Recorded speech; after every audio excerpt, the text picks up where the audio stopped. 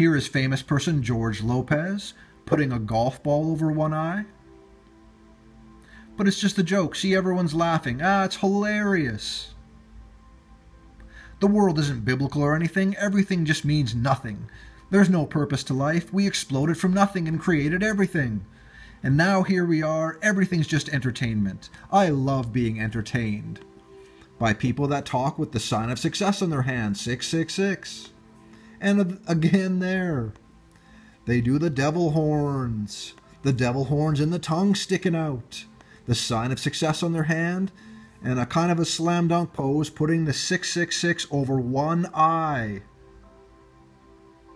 You know, because he's a famous person. But don't look into this. The world isn't biblical or anything.